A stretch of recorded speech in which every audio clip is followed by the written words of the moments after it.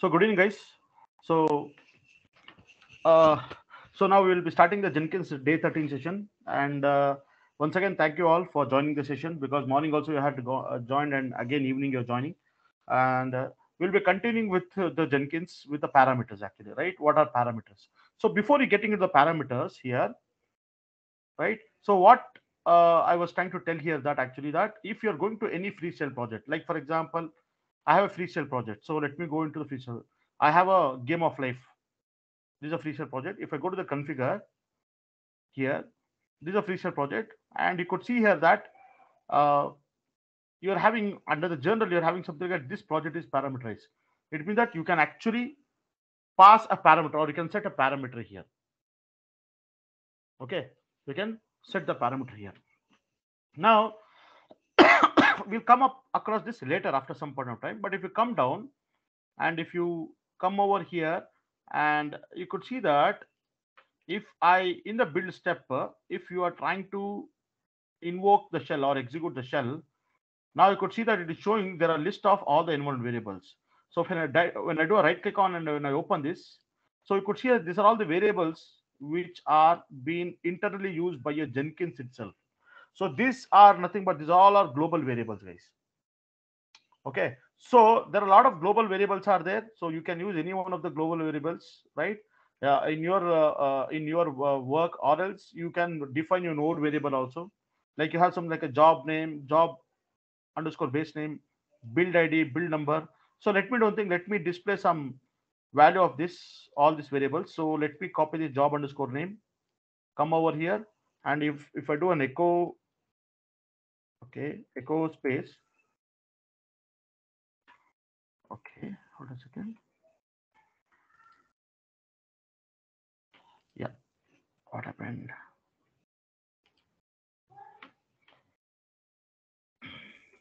So here it is taking up echo space dollar.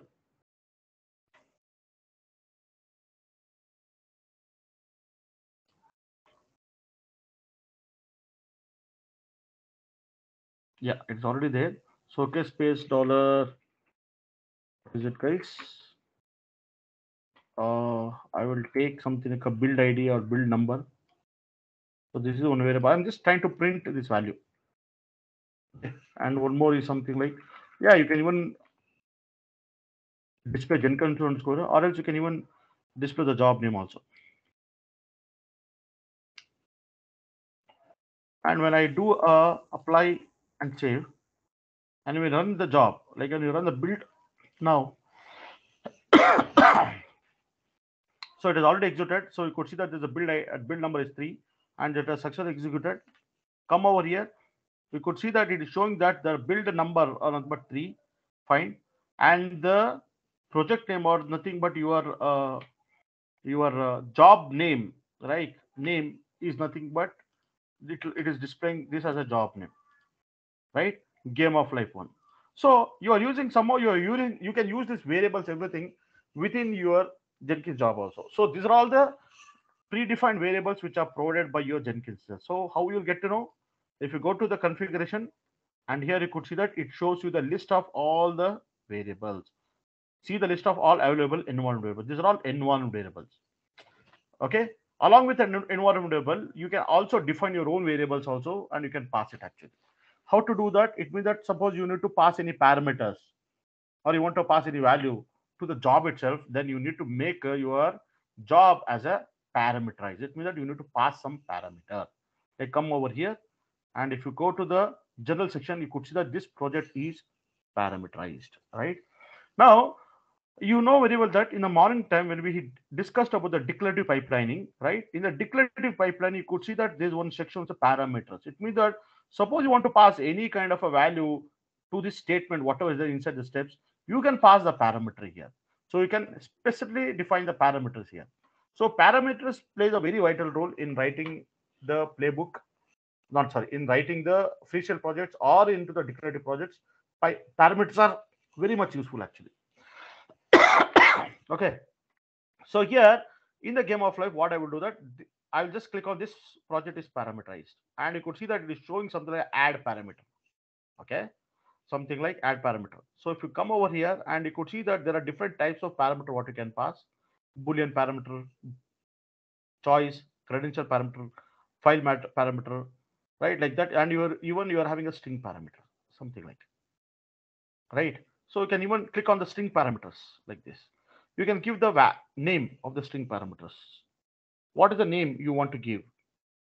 You can give any name. Like for example, you can just say something like you are passing some like job name actually. So something job underscore name that already we have that variable, but still you can define your own variable, right? Or else you can just say anything. Like for example, build number or build ID, something like that actually. So what is the default value? Okay, if nothing is there, you can pass it as a zero. Okay, and you can just copy this and paste it here like this. In the description also, same thing you're doing. Trim the string. This we will see later. What is this trim the string? Suppose if there is any space after your variable name. So suppose your mistakenly given, it will trim it and it will make sure the spaces are deleted within that variable. Here, what are the string whatever? This is a string parameter. Similarly, what happened, right? You can even have one more parameter. Like for example, if you add parameter, there is something like a choice parameter. So you know that when you are trying to call a Maven build, right? When you're calling a Maven, you can pass anything like MVN clean, MVN package, MVN compile, like that, right? So can we use a choice parameter like that? Yeah, let us see, right? Something like goals is there, right? Goals. What are the choices? Like for example, you have compile, you have a package, then you have a clean package. These are all the these are all the parameters, or these are the choice parameters, right? So this is choice, this is heavily used a lot of time. So description like choice parameter parameters used for Maven actually, something come down, that's all. And what happened, right? This is just the parameters which you are using, right? Apply and save it. Now what happened, right? As soon as apply and save it, can you see here something like earlier you had a build, now you're having something like a build with parameters. Click on this. Can you see here? Build with parameters. It is showing you. Here you can pass the build number or the request number, something. You can pass the request number, the build number, like that. And here you could see the goals, right? The choice parameter having these three choice parameters. So you can select any one thing and you can actually run the build job. Basically, what happened, right? You are using a variable, but it will not. What happened, right? It will not. Uh, it will not do anything because you have just defined one variable. That's all. If you want to show what exactly you're passing along for this choice parameter or for this build ID parameter, you can again go to the configure, right? And here, uh, not build, something request ID, something request ID. This is used to pass some request number, something, and come down here. And here you can actually display the value. Like if you come over here, you can remove this. You can remove and you can just say dollar request. What is that, guys? Request underscore. What is the request underscore ID? And then you have goals. Request underscore ID. Is it uppercase or lowercase? What is it? It is uppercase. It's okay. Request ID, and then you can even display the goal, whatever. Apply and save it. So now if you do a build parameters, here you need to pass the build number, request ID, something 100 you're passing, something, and you are just passing the clean package like that, and you say build. Nothing will happen here. You know very well that it is only, will take the value whatever you are passing it, and see, you could see that. So the request ID is 100, and here you should display echo dollar of your goal actually. Why it is not displaying? I think I did some mistake here. GOALS goals actually. Yes, I just typed GOL. So just I want to correct it. See, GOALS goals. So now build with parameters. Give the request ID is 101 and the goal as clean package and say build. See, it has spa. Nothing is there. So click on this. You could see that it is displaying whatever the parameter which you are passing as choice parameter, right? That is getting displayed. like this. Now you would say that, sir, can I use this kind of a choice parameter in everything in your scripted pipeline? Yes, you can do it actually. Like for example, today morning we had written a declarative pipeline, right? So what we did, like in our node 2, I think I've already opened the node 2. Yes, there's a Spring Pet Clinic is there. So this is a job actually, Spring Pet Clinic. So if you open the Jenkins, now you could see that actually that here you are mentioned the triggers, you have mentioned all the options, everything, and you can even pass the parameters also. How to pass a parameter? You have to go to your Jenkins reference actually. So Jenkins pipeline syntax, go here, and if you click on this first link, and here what happened, guys? If you come over here, can you see here it has something like a parameters? Yes. Click the parameter. See, the parameter directory provides a list of parameters that you user should provide while triggering the pipeline. The value of this user different parameters are made available pipeline via the param objects. Okay, fine. So is it required? No, it is not mandatory to pass it, but still, yeah, you can do it. See, you could see that the parameter types are string parameter. You can pass string, text, boolean parameter, choice parameter. Okay, this is what I need. So it means that I need to pass the choice parameter. Correct, guys? Okay. One second. So I need to pass a choice parameter. So for the choice parameter, I have to just say parameter, choice name, and the choices like this. And if you want to pass in a description, even you can pass the description also like this. So this is what you need to pass in your, when if you want to make use of in your this one, right? In your declarative pipeline, you need to use the choice parameter. Okay. So coming back here, I'll go to the server here. Yes. Now what happened, right? After the triggers, see here, what I can do.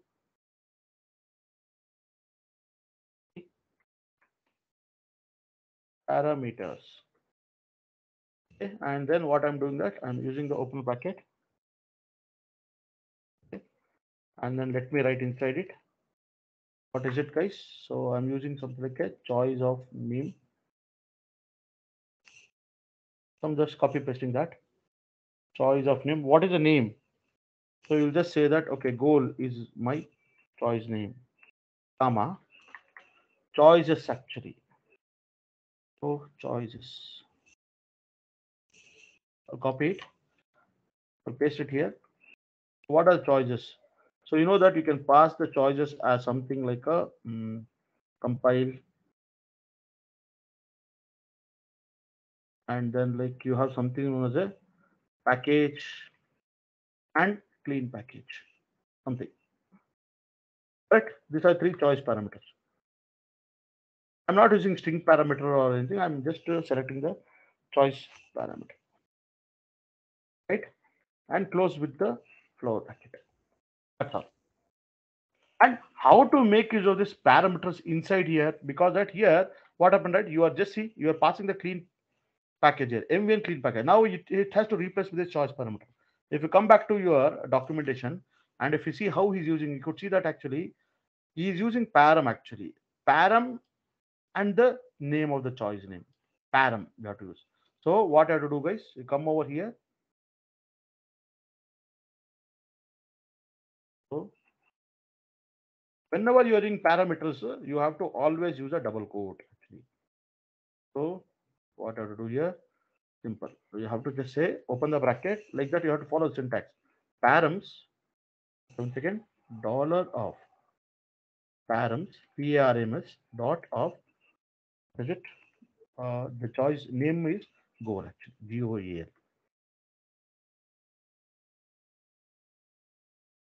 And it should always be a double quote.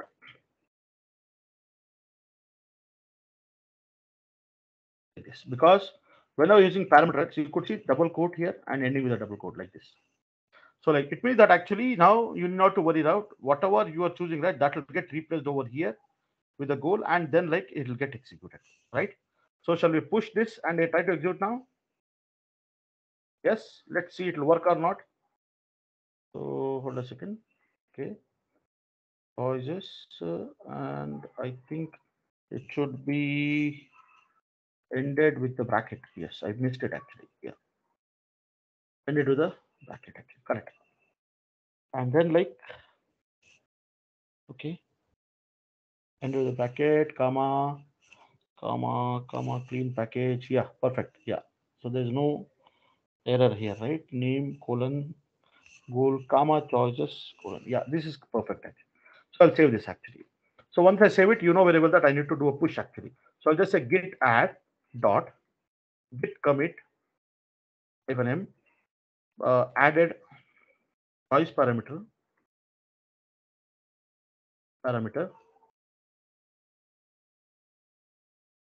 specify the file, okay, and then say git push origin main. Say enter. So tech leads 23, that is a username, and the password I have a key with me. So this is a key actually. Copy it, just paste. So guys, now you have pushed it. Now come back to your Jenkins job. Here you know very well that you are already having a Jenkins job. Where is Jenkins job? You already morning executed. What is that? Spring Pet Clinic Demo 1 or the declarative Spring Pet. This is what it is. Now if you click on here you're not getting any build with parameters. For the first time you have to run like that only. Build now. Okay. So it could see that it has triggered it. It has triggered the job. That's fine. It is going on. No credentials specified. Yeah, it is going on. Now it has succeeded. Next time, now first time you have to run it, and when you're clicking here, now you could see that it is showing with a build with parameters. Okay, now you click on this build with parameters. Now you could say that you have got the goal. You can go to the anything clean package. You can go and just say build now. See, it has triggered the job now. First time it will not show because this option was not there. It was only build now. Next time when you're doing right, it will show the build now. See, because inside it you are using a choice parameter. See, so what is the guide you are passing? You are passing the clean package, right? Where is a clean package? Adding a choice parameters and all. See, can you see here? You're actually passing a clean package. And now it see that its job is running. I think it's already completed also. Correct?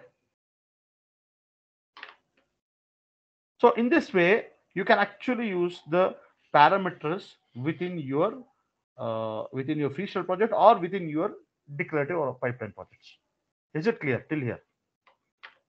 Okay, this is a simple example actually. Okay, good.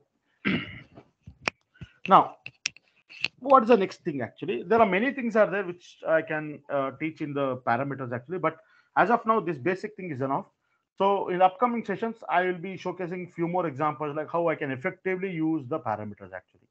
Like for example, how when I will explain now once we complete the upstream and downstream projects, right? In that after that, right, I'll be able to give a hint of how this parameters plays a very vital role and how from one job to other job you can pass the parameter. Basically you need to make it as a global variable or global parameter how to make so that if you are passing the variable from one job to other job, right, that variable should be a global variable.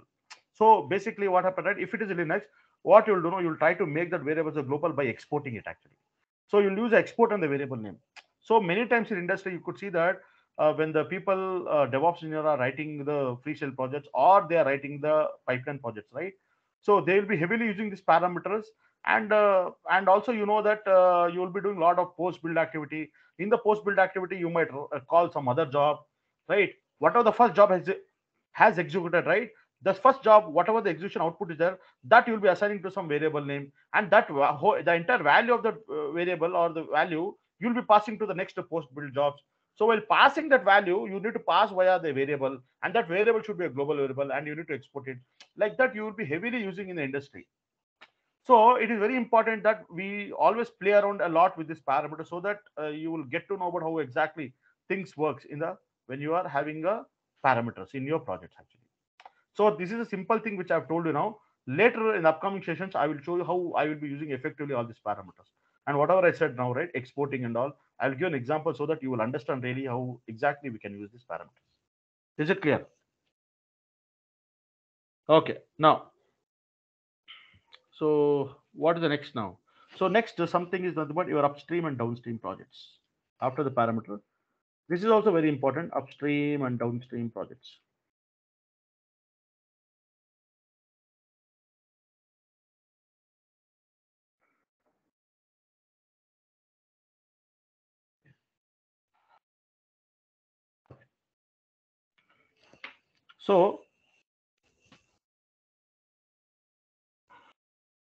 So like for example, let us assume that we need to achieve certain something like let's assume we configure uh, you configure the Jenkins job like in the following way,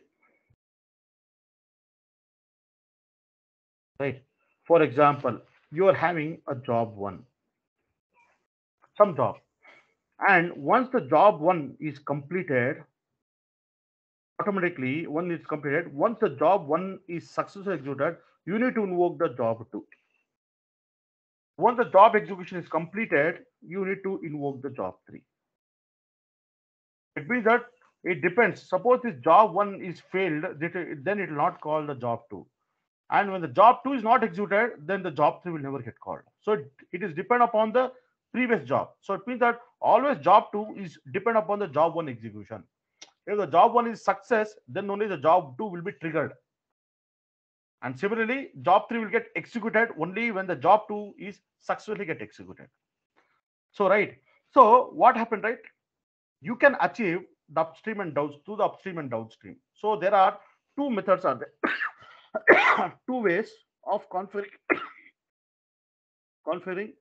upstream and downstream.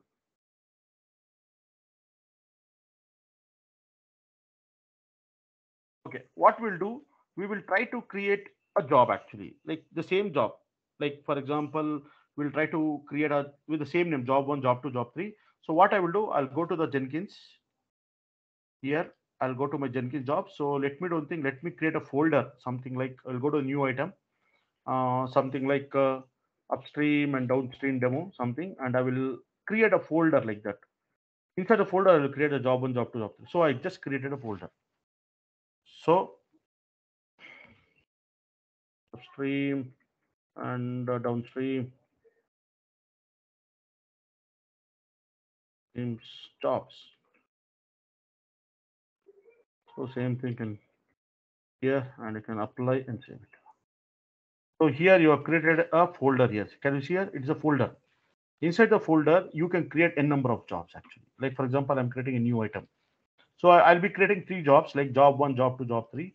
So I'll just say job one, and I'll make it as a freestyle projects. Click on the freestyle projects and go OK.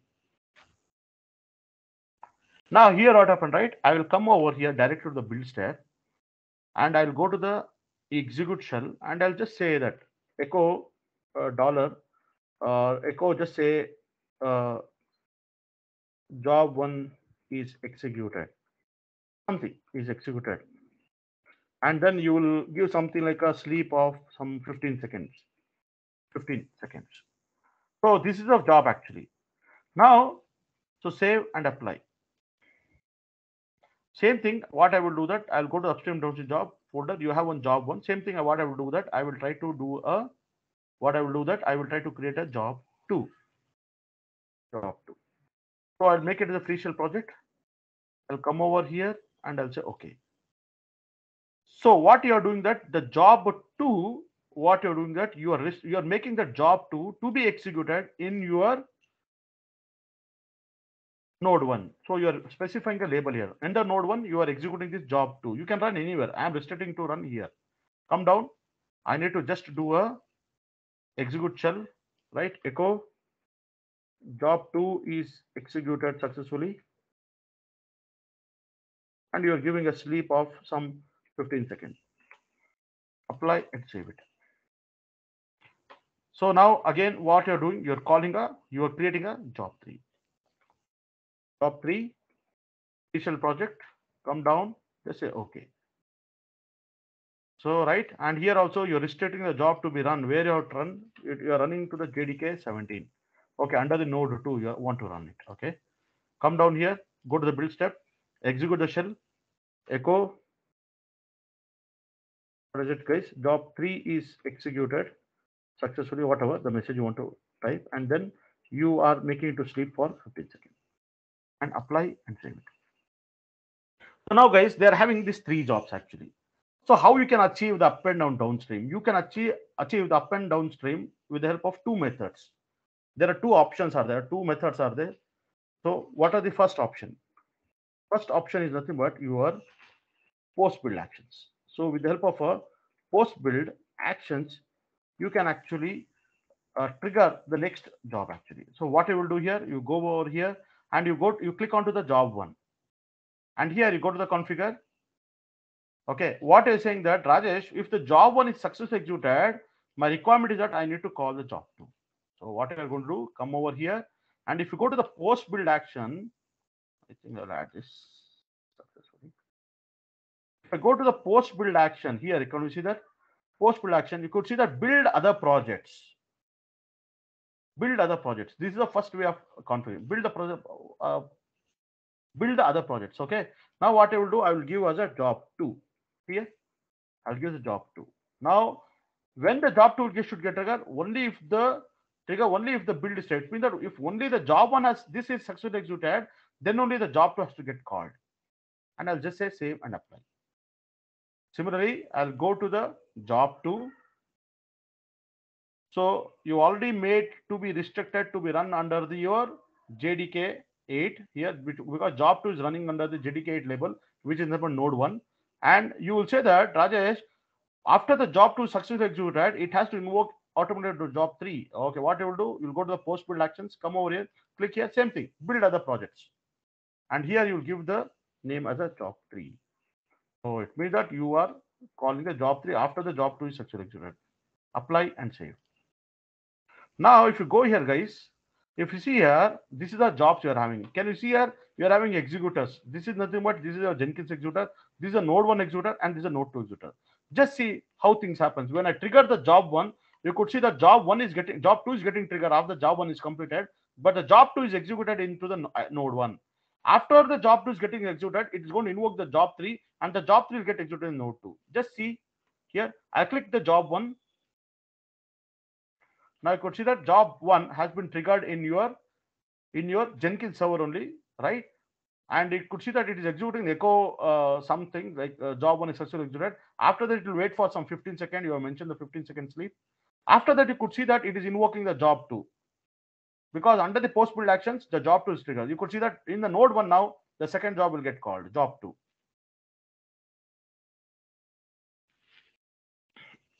See, the job 2 has called in the node 1. Once the job 2 is triggered, completed, the job 3 will be called in the node 2.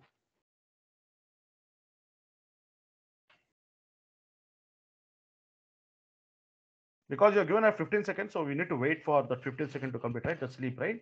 Or else I would have given 5 seconds or 10 seconds, that's fine. But you could see that, yeah.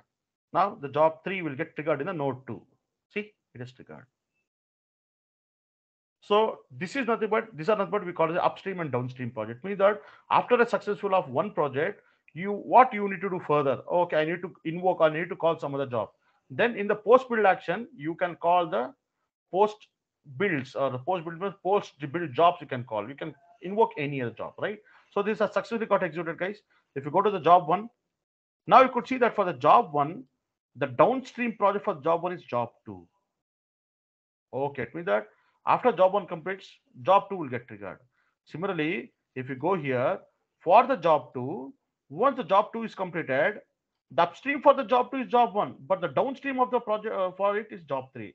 Oh, it means that once the job 1 is executed, then this job 2 will get called. And once the job 2 is completed, then the job 3 will get called, like that actually.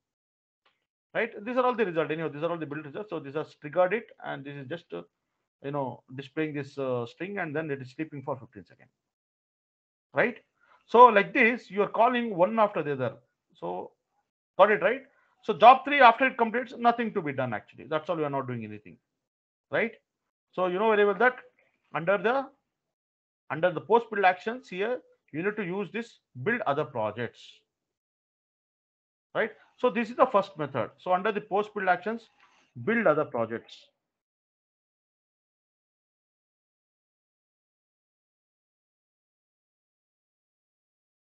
Build other projects, you need to click on and you need to configure it. Clear? Now, suppose you are not doing it here actually. So suppose this is job 3. Okay, you will just here you are not doing a post build action for job 3. But there's a second method. What is the second method? It is also simple. This is the first option. The second option is what? Yes, you can write second option. Now you could see that under the second option, guys, here under the build trigger, see, build after other projects are built. So when the job 3 has to get build, it has to get build if the job 2 has successfully executed, like this, and then save and apply. Right. Similarly, if you come over here for the job 2, same thing. Come down here, configure. This is second option. So under the build trigger section, you have this option, build other projects or build after other projects are built. So you can go and you can remove this post build actions. You don't want this. You can even use this also, because usually always people will use this option only. Always post build actions only, they will try to call the other jobs actually. But yeah, in some places you could see even that they'll be using this also. They'll be using that build other project. So when the job 2 will get called, job 2 should be called whenever the job 1 is successfully executed, like that. Is it clear, guys? Like this. So this is the second option. I'm not running it, but I'm just telling you. So this is all about the upstream and downstream. Even though it's a very small topic, but just I want to just let you know that there are two ways for doing achieving this. So later, maybe after 1 or 2 sessions, I will be showing different projects actually, where like I'll be configuring this, upstream and the downstream and all, right, where you'll get much more detailed information. You'll get it actually. Is it clear till here?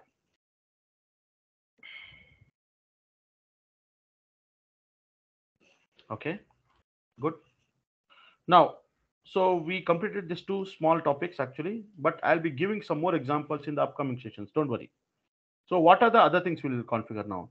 We will try to learn about the SonarQube actually, how to install the SonarQube and like how to configure the SonarQube. Okay. So now what we are going to do now, guys, we'll be learning about the static code analysis tool. And the static code analysis tool, one of the very important tool is nothing but your SonarQube. This is a very important tool, guys, actually, which the industry uses. Most of the industries, they use this SonarQube only for the static code analysis tool, actually. Okay. So what we'll be doing today, guys, we will be only installing, configuring actually, and we will try to trigger one job. Okay. So later tomorrow, we will do further more analysis we'll do on the static code analysis, and we'll try to build the quality gates. How to build the quality gates and all, we'll see later. Okay. So today our requirement is to only install the configure, install the SonarQube, configure with the Jenkins, and just run one job where it is going to create all kind of a SonarQube jobs. Actually, it means that it's going to build, or it's going to create all kind of a code analysis, everything. It's going to build it actually. That's what we'll be seeing today. Okay, so here static code analysis. Let me write down something like like static code analysis tool. So basically, it's a static code analysis tools can try to suggest the best, how we can say, the best practices in key areas like. So static code analysis can try to suggest to the best practices in the key areas, like what are the key areas, like for example, architecture and the design,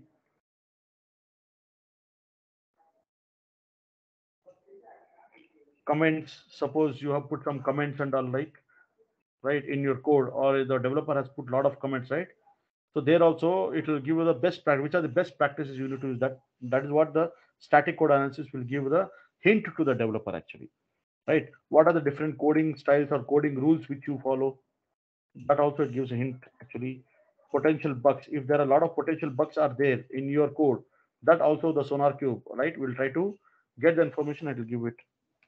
Duplications of a lot of codes, repeated or duplications are there. How you can write a best test, unit tests, right? That also your static code analysis tool or SonarQube will give the details of.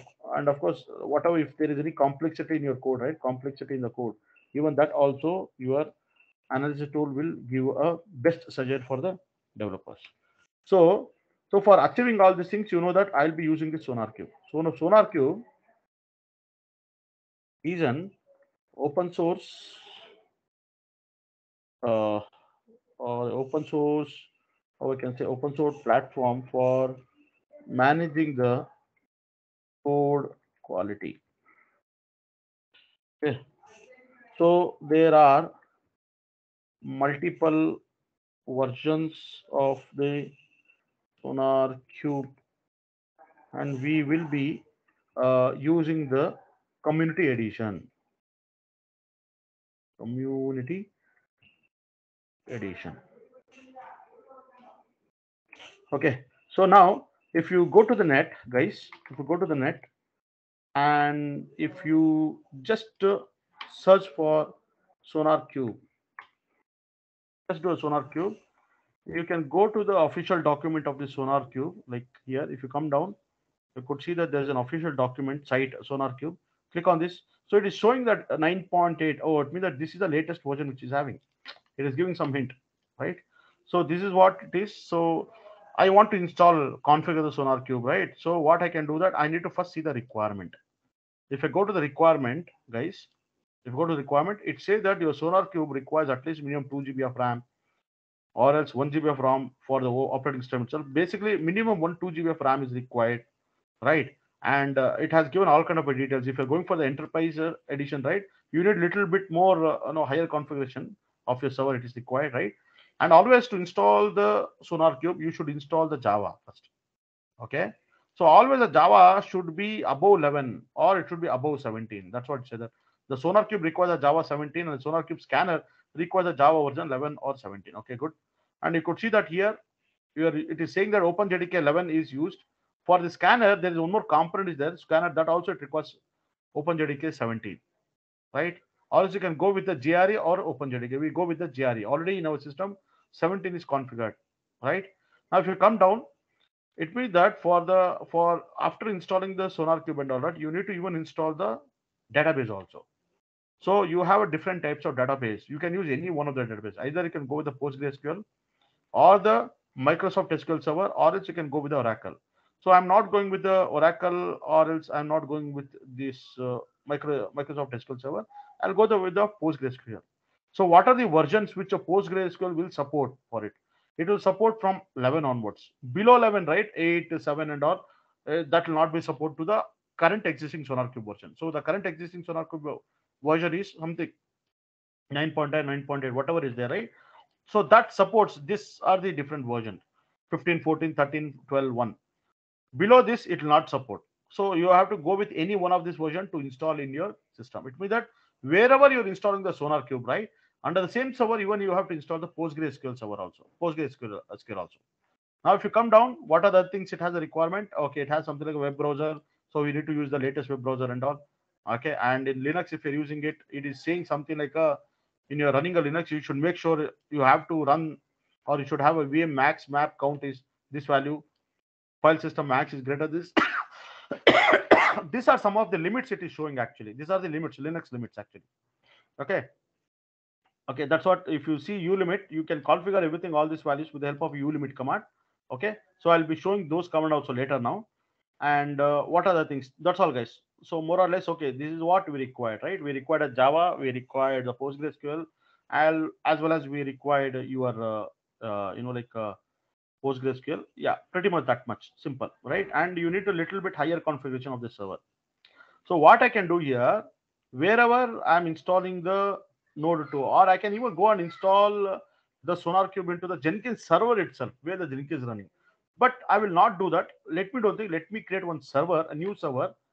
I'll even take the t2.medium as a server, and then I'll install the SonarQube in that server actually. Okay. Now, so you are having so many different versions of the SonarQubes. Okay, you go and set up, and if you come to the overview, it says that what are the overviews, what are the requirements. Here it is already given the requirements, we saw it actually, right? And if you come down, you could see that install the server. So this is what the component actually.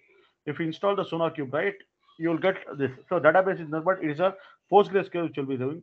So for after installing the SonarQube, right, you'll get internally it get all these components. So this is basically architecture diagram actually, right? This is architecture diagram of your SonarQube, right? If you come down, you has given various things, right? Installing the database. Yeah, this is what we discussed, right? And install the SonarQube from the zip file. Okay. where exactly I can found the the community edition. Okay, let me check, guys. Uh, yeah, can you click here? Can you see it? There's something like community. Click on this. Click on this community. I think it will take you to that page actually. Okay, not this. Or else you have somewhere products and all. Okay. SonarQube updates. Where is it, guys? SonarQube. Okay, I'll just say download SonarQube.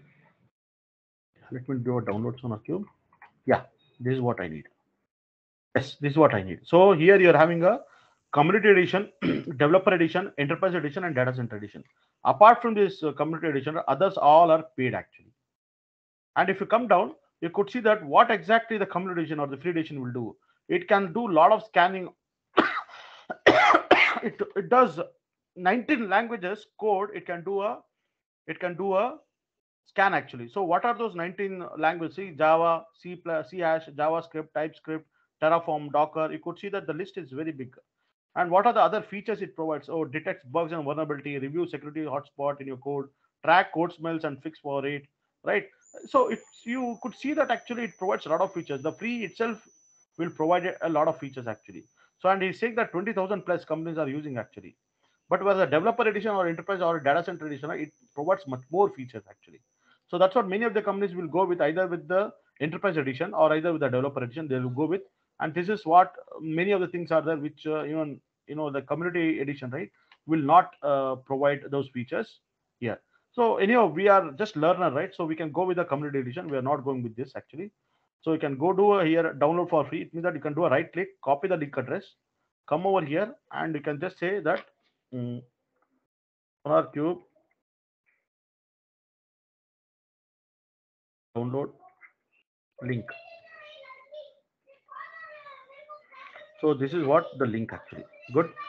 And how to get this page? So SonarQube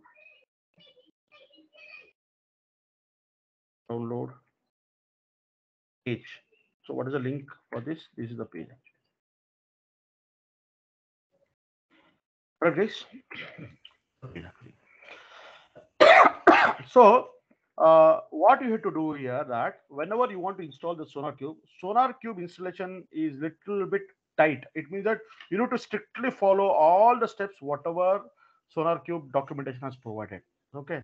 So what I have did, right? I went through all the documentation of the installation steps and all, and then I came up with my notes of installing the SonarQube. So these are the, how many steps are there, guys? There are something around 20 steps are there to complete your SonarQube installation. So I'll be following up this whole 20 steps to do it. It is pretty simple. It will just take around 15 to 20 minutes to complete it. Just see what I'm doing now. Okay. So what I will do, guys, now I'll go with the new server now. So I'll go with the EC2 instance.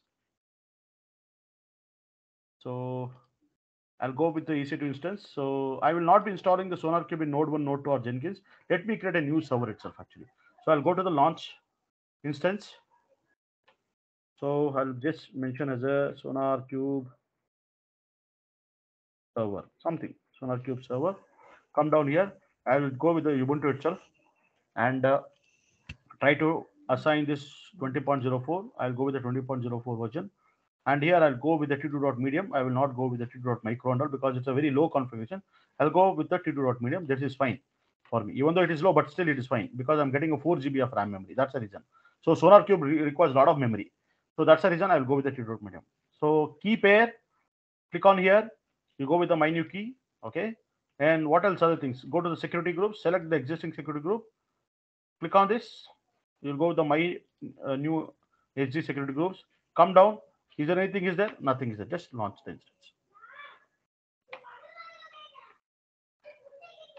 Okay, guys, I think it is coming up. Hold a second. Yeah. So till here, you do have any doubts, guys? Naresh, Bharat, anyone? Sanjay sir? No, Rajesh, I'm good. Okay. Good, Rajesh. Keep going.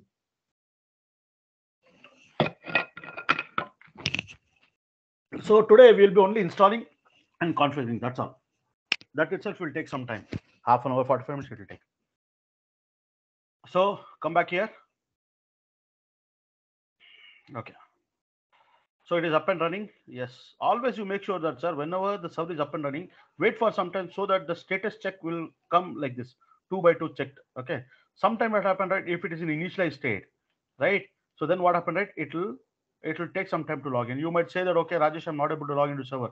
You have to wait for some time. Sometime it allows, sometime it doesn't allow.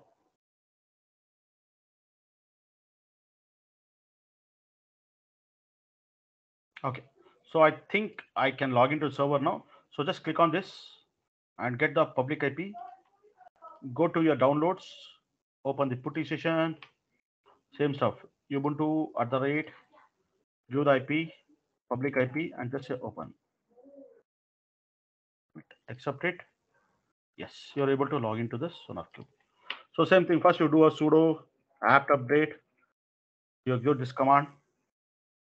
So this document, guys, I will share with you today. I'll share with the WhatsApp today to you all, so that you'll be able to understand. Sudo apt update. Okay. As well as in our common SharePoint also, like where the Google Drive, right? There also I will upload this document. So after doing a sudo update, apt update, now what I will do that I will do certain other things, like I will do, let me configure the servers, right? Sudo host name ctl get hyphen host name sonar hyphen server, sonar server actually, right? And I will give a bash. Good. So you are under, so you have changed your host name actually.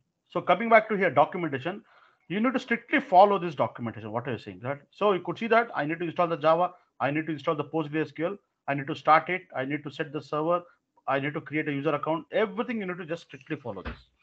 So what you're doing here, you just try to execute all the steps. Okay, I already execute this step. I need not to go with this. I'll execute this one. So you're installing the unzip command, unzip package. So you're installing the unzip package. Okay. After that, you are installing the OpenJDK 11, or you can even install OpenJDK 17 also, 11 or 17. Yeah, that's fine.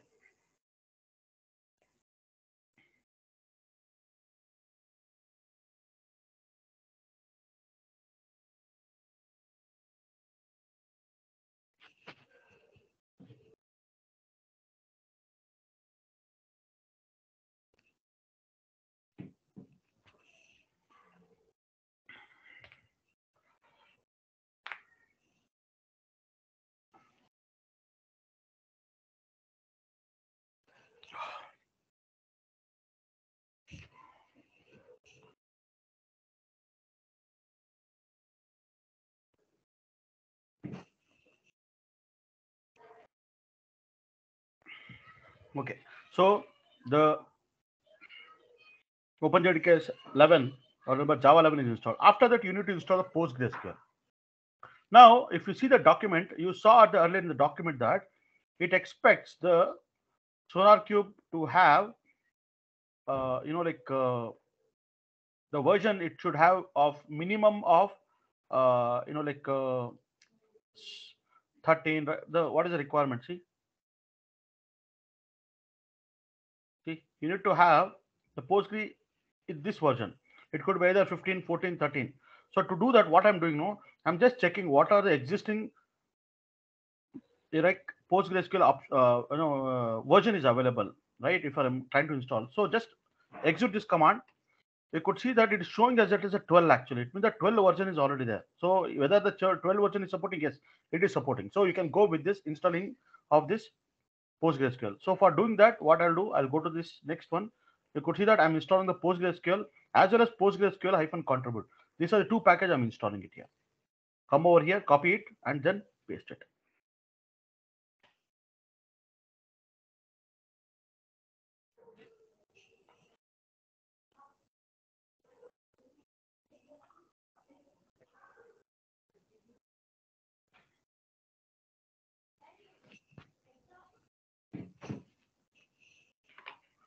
So the installation is completed.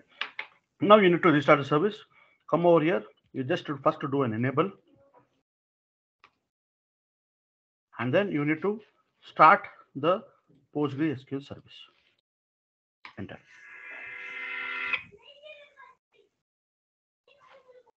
So it is started. So how to check it? You have to just say status. So you could see that it is active, up and running. Okay, and then like this is done. This step is done. The next is that actually you need to set. You need to create a user account actually. Okay, you can set the password by default. What happened? The Postgres user account is already created by default whenever installing it. You're just setting a password. So let me copy this and paste it here. It'll ask you for the password. I will give the same password. POSTGRES. POSTGRES. So you have set the password actually. So by default, a user account is already created. You're just setting a password. Okay, fine, good. So you can note it down also. Set the password as Postgres. Same password you have set it here. Yeah. Okay. After that, you need to switch to the Postgres users and create a user by name Sonar. Okay. So just blindly copy this step. See sudo or else su hyphen Postgres. See, it is asking for the password. Give the password as Postgres only. POSTGRES. Yes. Now you are logged in here. So you could see that you are into this user now. Now what is doing? Create a user. Create user Sonar. Just say copy this command and paste it. So it has created a user by name Sonar, and you have just run this command psql. See, you have got inside the Postgres, database. You have got inside the Postgres database. In the Postgres database, inside that, you need to just run this instructions. Just copy this and run this, and then copy this and run this. You have to just run these two instructions. After that, you need to exit out from the PSQL shell. PSQL, how to do it? /q, and say enter. And you can even do exit from that user also, Postgres. Now you came back to your Ubuntu user now. So after doing this, you need to download the Sonar. So what you have to do that? You need to download. So where you to download, guys? You can download anywhere. I'll do a wget, and you could see that already I had copied the version, and you could see that 9.8.0. This is the latest version which is available. So I'll do one thing. I'll copy this, and just paste this. So I'm installing the SonarQube of 9.8 version and say enter. So you are downloading the source package. So it is a big size. It is 30 MB size, I think. LS. The SonarQube is downloaded. You can just do a du hyphen. So just verifying. Okay, it is 276 MB actually. It's a very big file. So after doing that, you need to extract. You need to unzip and extract it. So what you're doing, you are just doing a sudo unzip of this, and you're extracting it to the /opt directory. See, copy this command and execute this. Let me clear the screen and execute this. See, it is extracting. Where it is extracting? Under the opt directory. Can you see? So if you go to the cd/opt, there you could see that, see, it has been extracted here. Okay, good. Next, what you're doing, you are renaming this SonarQube 9.8 whatever to the SonarQube only. Or it means that you're moving it actually, moving the /opt with the name as a SonarQube only. See, enter and say ls. See, it has been renamed. This has been renamed to SonarQube now. Okay, good. After doing that, what he's saying that create a non-sudo user. Sudo Linux user, you have to just execute this command. Sudo add user SonarQube. Come back here and just say sudo add user SonarQube. Enter. So it is asking for the password. I will give the name as a SONARQ. Same password I'm giving. SONARQ. SonarQube. Just say enter. Enter. And say why. You have created a user by name SonarQube. Good. And then like you need to give the ownership also. So just copy this command. Right. So you are changing the ownership. See, if you do a ls-ld of /opt SonarQube, see, it is under the roots privilege, but you need to change to the SonarQube privilege. That's the reason you need to copy this command. Copy this command completely, paste it. Now, if you do ls-ld of SonarQube, now it's there that earlier it was root user ID is group ID is group. Now it has been changed to SonarQube. This is what I needed actually. Okay, good. 12 step is done. Now what happens? SonarQube uses the elastic search service. So to increase it, you need to just blindly copy this first command and enter. Enter. Now you could see that I also use this also. Now you might ask, Rajesh, why I'm not using this? I will tell you later. Okay, many times what happened, right? Whenever people are installing the SonarQube, they will tend to run this command with this value 262411. So I also execute with this only. Later I will show you like when I'll be using this value. Okay, so right now you just park aside this, that I'm executing this first command. Okay, and then I'm executing. That's all. Also, you have set the virtual memory max of this number value. So you are assigning a virtual memory actually. Okay, fine, good. After that, what he says that, guys, he's saying that under /opt SonarQube conf, there is a there is a sonar.properties there. I need to edit this file also. Okay, so I'll just copy this complete command, sudo nano something like he's saying. I'll clear the screen first, open it and run it. So it has opened this file. Okay, what is saying that, oh, sonar.jdbc.username, make it as a sonar. Okay, jdbc. Okay, I'll just search for jdbc. Okay, or else what I will do that I will just quit from this file. I'll open the same file with the V editor instead of using nano. Open this file. So what is saying that jdbc.username. So let me search for jdbc. So where is it? jdbc.username. See, here it is saying sonar.jdbc. Oh, he's saying that I can edit. I can go and edit this file only. This line only I can edit. But I'll do one thing, guys. I will just try to add this line. Why I need to edit that line? I need to just add this line. Let me add this line. Good. I've added this line. Now here also the password is also the jdbc.password. Here also there is jdbc password. So I'm giving this password. I mean, I'm just adding this. Okay, good. After that, what is there? JDBC URL, something JDBC PostgreSQL is there. So if you come down, you'll understand it. If you come down, can you see somewhere here? JDBC sonar.jdbc.url, see? JDBC.url, something blah blah blah he's giving. I will not edit it. Rather than what I will do that, I will add the same line only here only. The same line I'll copy paste and add it here. Okay, good. After that, something Java additions ops is there. You have to give as an option as a hyphen server. Okay, where is the Java additions? Come over here. Okay, where is Java additions? JDBC. I think it should be somewhere down only. Let's see where it is there. Yeah, here you could see that sonar.java.java addition. Sorry, sonar.web.java addition. You could say sonar. So same thing. I'll copy it here. I will not edit that line. Instead, I will add the line.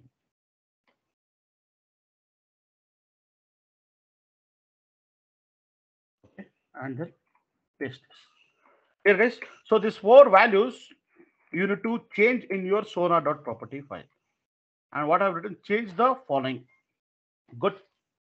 Then save this file. Okay, I'll save this file. Okay, you save this file. Good. After that, what is saying, configure the SonarQube as services. It means that if you want to make it or enable as a service, you need to create a sonar.service file actually. So again, you need to copy this file, copy this command and just paste it and enter. Whatever we have given here, just blindly copy this content, whole content from here to here, copy it and paste it here. And then say Control X, say Y and say enter. So you have created this file with the name sonar.property under this path actually. Okay. Now enable and start the SonarQube. So you have to just you have to run this command everything. So first you need to do enable, and now you need to do a start of sonar, and then you need to check the status of the sonar. See, you started it. Now the SonarQube server is up and running. Is it clear, guys? Still here? So we just blindly followed the document, whatever we have.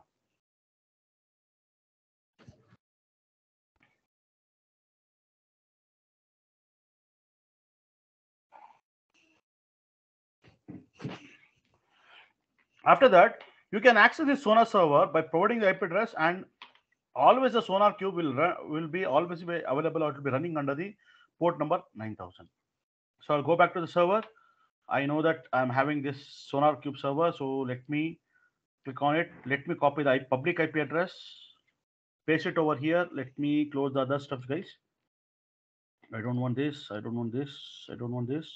This I'll just paste it and give the port number 9000. Now you could see that the sonar is up and running now. See, so it is asking for the username and password. By default, the default username is always admin and the password is also admin. So try to give the username as admin, password also admin only, and just say login.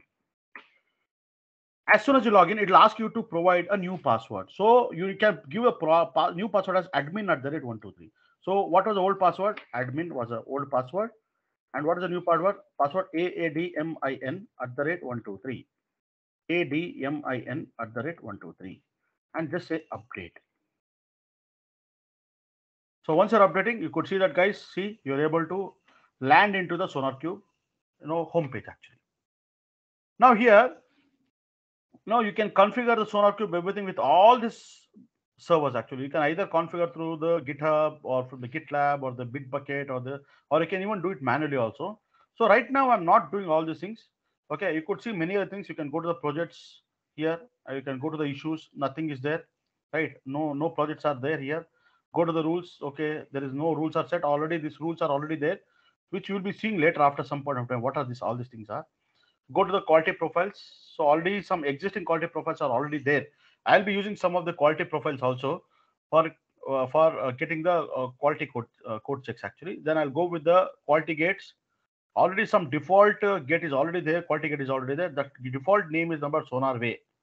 And these are all nothing but these are all the conditions which are already been there already. So these are by default is provided. And here, if you come to the administration, yeah, you will find certain things like you need to what are the if you want to authenticate it, what are the external analyzer, DevOps integration, authentication like that. You have Jacobo.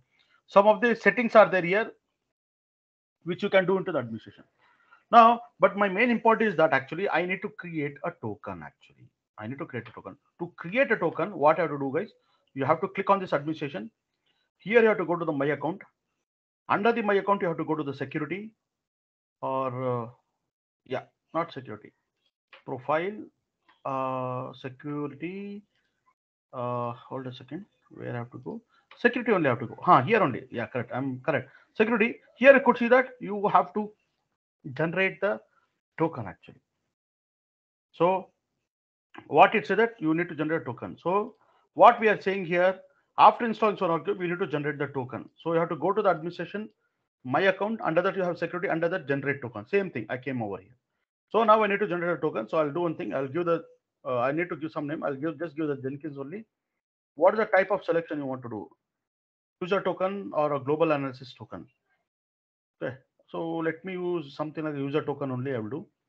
And when it expires, 30 days. Okay. And then generate it. So now you could see that it has generated the token. Just copy this token and paste it over here. So this is a new token. Yes, of course. This is a new token and this is a token. Always you have to place this token because after once you miss this page, right, you will not be able to get the token actually. So you can either copy it here, either I can copy it here and you can paste it like this, anywhere like this. Here. So this is all, guys, the part of the configuration actually. Is it clear? So I've executed all those 20 steps. Hold a second, guys. I'm getting one call actually.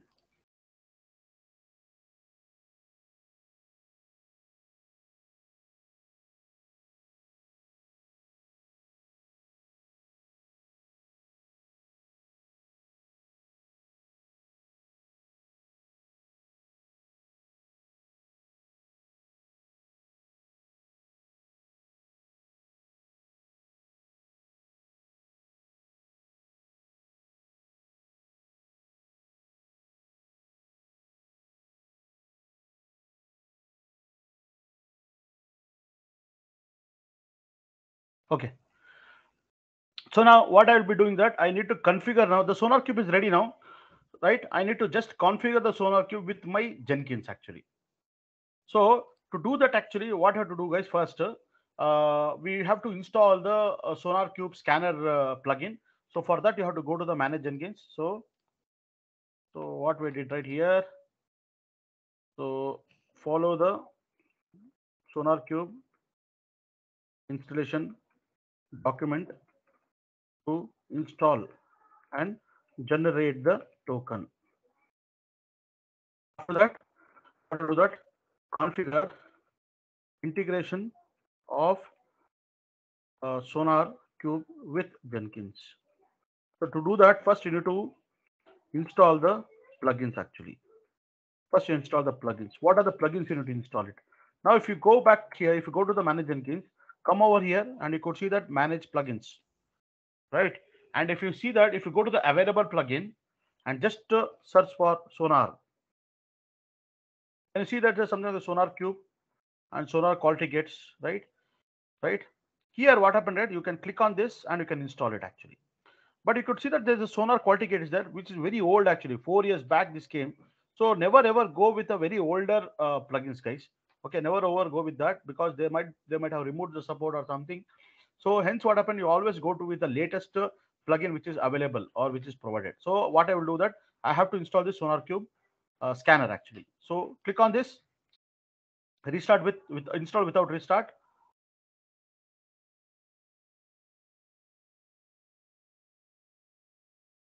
How come it's so fast installed? Because usually it takes time to install it. Because ours is a T2.medium, right? Some are very heavy plugins. It needs a lot of time to install it.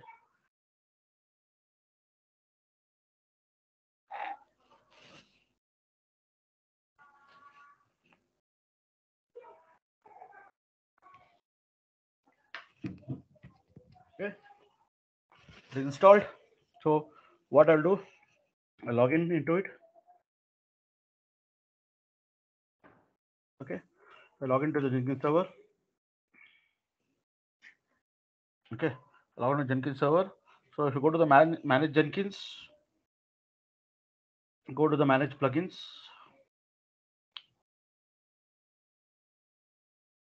And go to the installed plugin. So here I think it is installed already. Just to check for the Sonar. See, SonarQube is already installed. Now it is installed, right? It is installed now. Now, how to configure it? So come back to the manage Jenkins. Okay, you have something as a configure system. Click on this configure system. Okay, and if you scroll down, somewhere you can see something like a Sonar. See SonarQube server. Can you see it? SonarQube server, correct? So what you'll do, you have to just do all SonarQube server. SonarQube installation, add Sonar. Okay, let me see if there is anything as a Sonar. Fingerprint, global, GitHub. No, I think that is the one. This is, yeah, this is the mail. Yeah, that's all. So after installing the SonarQube scanner only, you will get this SonarQube actually. You will get the SonarQube server. So here what happened, add Sonar. And here you have to give the name. What is that name? Something, Sonar underscore, something can give latest or something. Or whatever the version which is installed, right? Sonar 9.9, right? You can even give that also. So I'm giving this as a name as a Sonar underscore, it is fine. So what is the URL? I'll just say HTTP double colon, and I will give the private IP of the SonarQube server. So I'll go to the private server, click on this, and come over here, give the colon, and you have to give colon 9000 like this. Okay. Now, and after that, you could see that the server authentication token is there. So you need to provide the token. You know that I have generated this token, right? This token you need to provide as an authentication actually. You click on here, nothing is there. Okay, add it. Okay, why it is not showing, guys? So it should show it actually. Okay, nothing is there. Okay, fine. I'll do one thing. I'll do in another way now. So let this page as it is. Let it be. I will do open in a new tab. I'll go to the manage Jenkins, and here I will see the manage credentials. Click on here. Okay, you are already having some managed credentials. System is there. Update. Add credentials. Yeah, this is what I need. Add credentials. So here, because this is a token actually, so this is nothing but it's a secret text actually. So what you have to do that, you have to click on here. Can you see here secret text? Yes, secret text. So what you have to do here? Okay, global scope is what? Nothing. What is the secret? Secret is not, but this is a secret key. You have to copy the secret key. Copy this, give the secret key. What is an ID? Something. Sonar, let's say Sonar, uh, Sonar server or something. Sonar Sonar authentication, auth. Something, can give any name. Description also can give the same stuff. And then create it. So here you have created a credential with the kind known as a secrets text actually. Now you come back here. I think now it has to show it. See, or else you will refresh this page, reload this page again. So come back here into your Sonar, add Sonar, right? Give the name Sonar underscore latest. Give HTTP ::, give the IP address of your Sonar. Public, you can give private anything. You give it the private, copy it, and give :9000. And here server authentication. You click on this, see it is showing here. Oh, now it is authenticated. That's all, guys. Now you have to say apply and save. This is how you need to configure it actually. Simple. Clear? It is done. So now you say that, Rajesh, I want to run a static code analysis for my Spring Pet Clinic, which you have executed in the morning time. You remember in the morning time, we had executed job, right? So basically what happened right here, if you come back to your node 2, here you're having a Spring Pet Clinic, and if you open the Jenkins file, and you could see that actually that this is my, Jenkins file where, you have configured to run your declarative pipeline for your Spring Pet Clinic. Now you say that along with this, Rajesh, I want to even run the SonarQube now. It means that the static code analysis, the report has to be generated now. How to do that actually? How to run it? So what I will do, guys, let me do one thing. Let me go back to here, Jenkins pipeline syntax. Okay, I'll go to that. Click on it, and here I will go to the reference document. See, I'll go to the reference document, syntax pipeline reference document. Okay, good.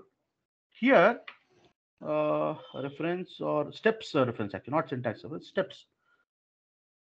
Here, can you search for Sonar? Oh, Sonar plugin, good. Code Scholar plugin, okay, good. Good. What else is there, sir? Report Cube audit? No, not this one.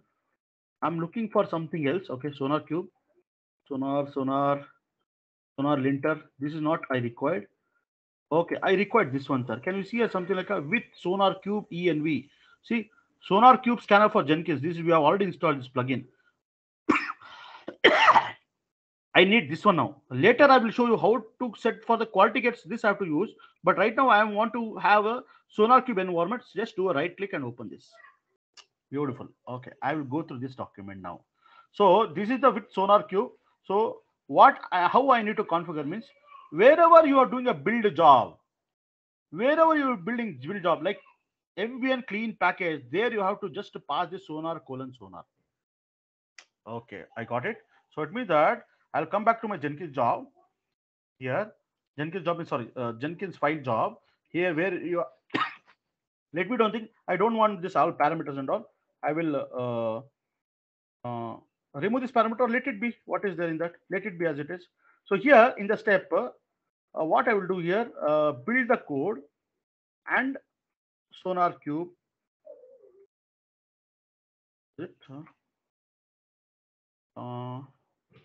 SonarQube analysis.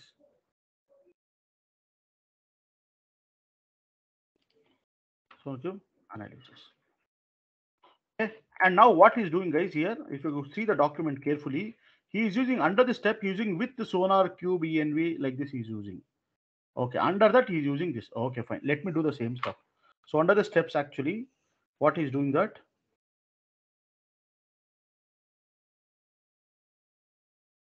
So I'll just copy this.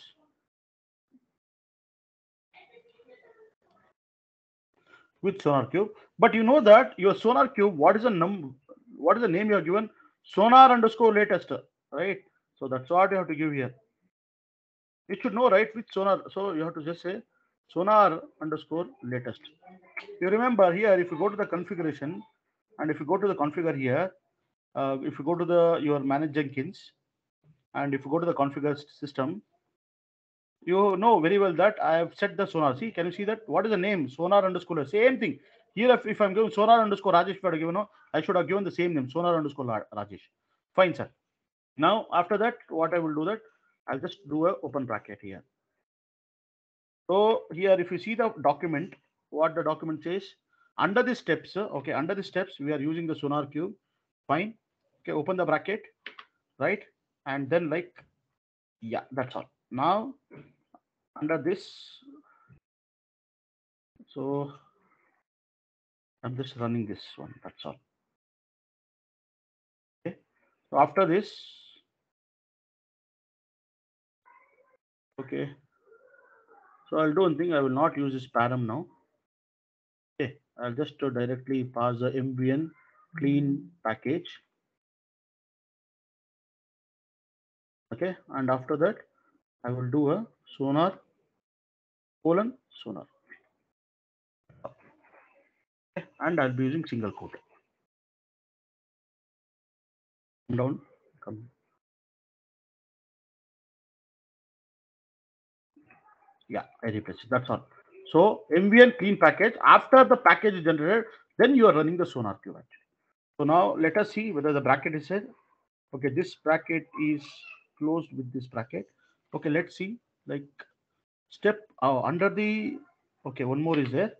So here you should able to add here one more bracket.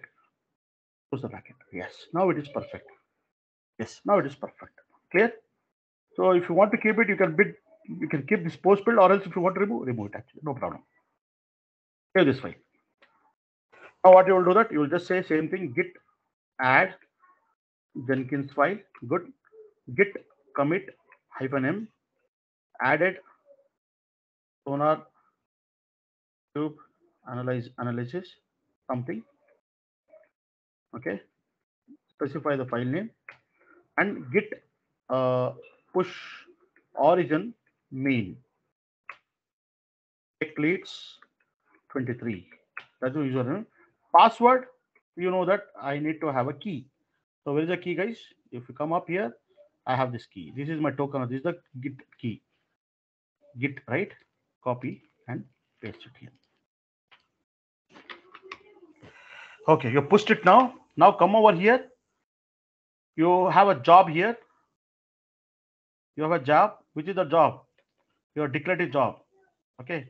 It is still there actually because that you have a build with parameter, something like that. Okay, you can click on it and you can just say clean package and you can just do a build activity.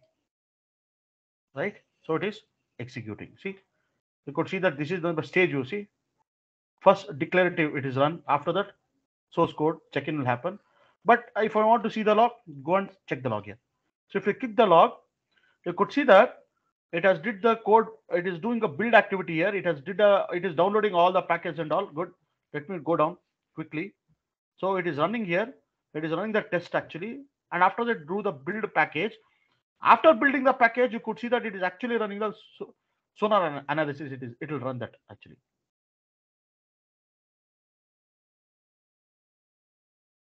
Okay. Download from see sonar version. See, download all the plugins. See, it is actually generating the sonar. See, loading all active profiles and everything. See, it has loaded all those active profiles and everything. See, now it is processing everything. Yeah, build is successful. Everything's done. Good. It has been success now. Now, if you go to the SonarQube server where you are running, right? This is your SonarQube server. If you come to the projects, can you see here? Pet clinic job, it has been passed. The SonarQube analysis is passed. You could see that actually the code coverage is 93%. Duplication is 0. Code smell, yeah, I think let us wait. It has to give us the details values actually, right? Codes vulnerability A, nothing is there. There's no vulnerability. Bugs, even there's no bugs actually. So this SonarQube is completely passed. The sonar code analysis result is completely passed. In the next class, what we will do, right? We will do a lot of like we will add on, or else we will try to build the OpenMRS project. OpenMRS project has a lot of vulnerability. It has a lot of security threats. So here what happened, right? We will add a condition so that while the SonarQube is running, right, it will show for the Spring Pet Clinic or else, sorry, for the Game of Life or else for the OpenMRS project, right, the result will be failed state. So it means that it couldn't undergo the SonarQube analysis test pass. So the result will fail, and because of some many number of vulnerabilities, or there are some code smells are there, code coverage is not up to the expectation mark, right? So that's the reason you are making that project to fail actually. So once this is failed, you will report this issue to the developer, saying that see our SonarQube analysis, that result self has failed. Hence, we will not be able to approve your build. So try to fix all this issue and then give a new build, and then we are going to again build that new code. Like that, you will give information to the developer. So after that, what we will do, see, sir, we will see what is the quality gates, how we can set the quality gates and all in the next class. Is it clear till here? Guys, okay? Okay, Rajesh. Yeah. So what you have to do now, you need to practice this, the whole step and all. So I'll be sharing this document with you. You need to just install it. You can even install it here also in your Jenkins server also, because our Jenkins server is already having a low configuration. Hence, I'm not going installing the SonarQube here. I've created a separate server here. Correct? But assume that your Jenkins itself is having a very high configuration. T2X large is there. Then in that case, you can install the Sonar even in your Jenkins, so you can install it. No problem. Or else any one of the node 1, node 2, if these are high configuration, you can install SonarQube anywhere. Rajesh, can't we use Docker containers instead of installing? Yes, you can use, sir. You can install the SonarQube in the Docker container, and you can make use of it. That's what nowadays all people are doing in industry. They're not installing everything in the server. They're installing through the Docker itself. Okay. So if you want, we will show that also, how to install the SonarQube in a Docker container. The next class, we can show you. Yeah. Okay, guys, that's all for the day today, and we will be continuing in the next week actually. Okay, next weekend, Saturday, Sunday, we'll continue with our session. So, okay, any other questions? SonarQube. Practice. Yeah, SonarQube scanner. Yeah, this is what you need to install the plugin actually. Okay, and for the configuration, you have to go with the manage Jenkins. Under that, you have something as a configure system. Anyhow, you have a video configure systems. Under that, you need to go and you need to configure your Sonar installation is there. You have to click there and you need to configure it. That's all. Is it clear? Okay, guys. Chalo then. So we'll meet next weekend then. Thank you all. Bye. Thank you, Rajesh. Bye bye. Thank you. Thank you. Bye.